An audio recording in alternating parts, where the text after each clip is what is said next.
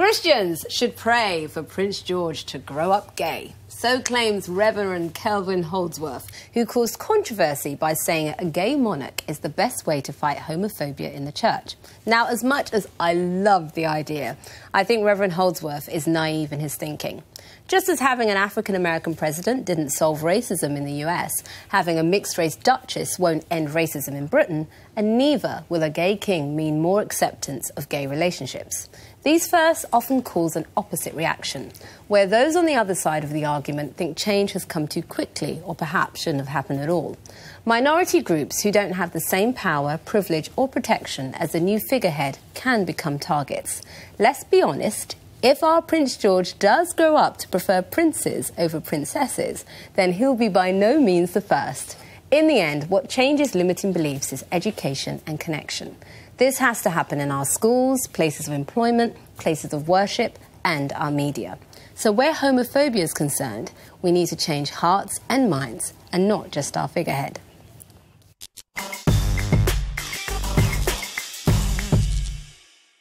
I mean, I don't really like the debate at all about whether Prince George is gay or not gay. I think he's a four-year-old kid. I think he should be kept out of it altogether. And I think it's very unfortunate. I agree with you. I also think the Rev Kelvin Holdsworth is wrong. I think the change in my lifetime has towards homosexuality is massive. It's unbelievable how much it's changed. Yeah. It was interesting, and it will continue to change as one generation dies off and another generation and by the time Prince George is old enough to think about relationships. I mean, it was interesting. I was in Ireland for the weekend that they had the referendum on gay marriage. Yeah. And what was interesting about that is kids, particularly, kids, 20s, flew home from everywhere to vote. And what they were saying is, this is not the Catholic society that you think it is and used to be. Yes. And 60-odd% voted in favour of gay marriage. And it was not, I don't think it was just about gay marriage, it was about an attitude of the church. Now, the Rev Holdsworth is going to have the same thing in the Church of England in the end. I agree. That enough people will come through, enough of a generation will come through and say, we're not putting up with this anymore. Stop it. And I don't think a figurehead is what changes things. I think it happens at a much more grassroots level. It's in terms of how you change society's thinking. And just one person doesn't do that. Well, I was talking the other day with my daughter and saying if she had kids... She said, I don't care if they're gay or not. No, makes no difference. Half her friends are gay and it doesn't care in the slightest bit. Now, that was not where we all were 30, 40 years ago. And it's just a fundamental change. Ireland has an openly gay head. Yes. Their leader, Leo Varadkar, is openly gay. Well, let's be honest, as long as our children don't marry socialists, I mean, we should be all right. No, it's a joke, by the way, before we start getting letters to where they go to. We'll be on the phone. Yeah, we go. A couple of things I want to run... Listen, I work in the media and I live in London. So I'm in a fairly sort of relaxed... Exactly. You're a metrosexual. Possibly I am, whatever that might mean. I've never been in a mini metro. No, it's all lies.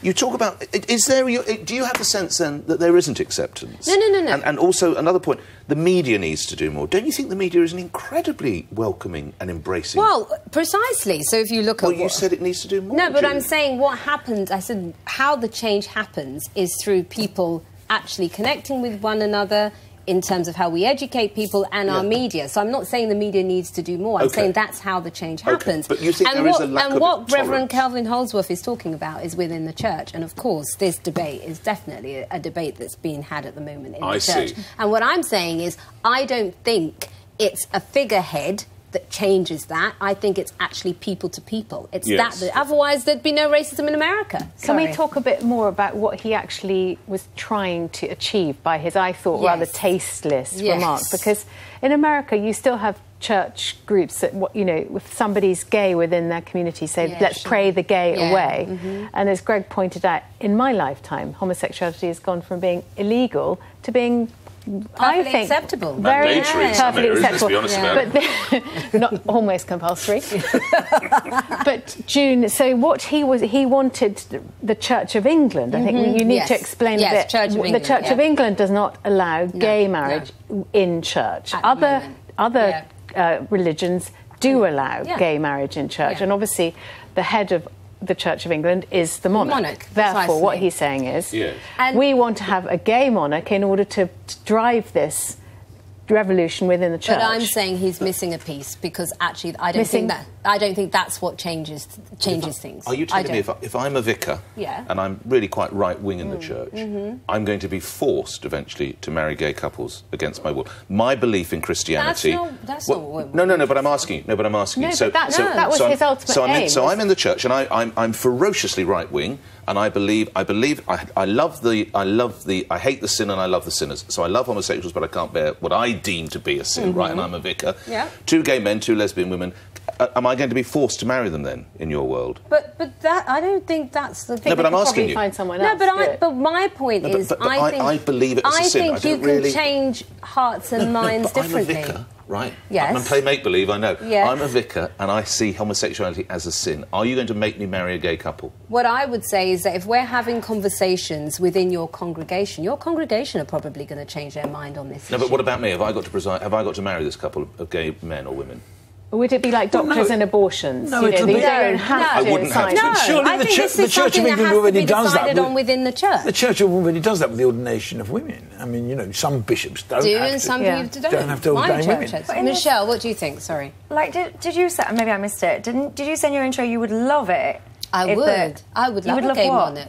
Why? To me, it makes no difference. I couldn't care less if you're gay, straight, somewhere in the middle. As someone who has many gay male friends, I'll be honest, I enjoy my time with them more than I do my straight male friends. So sorry. Well, I know what I'm doing this Christmas. But why is it relevant, someone's sexuality? I could not care who you guys around the table, no offence, but whether you who you choose to sleep with, how often, in which way. I don't care. You do what you want.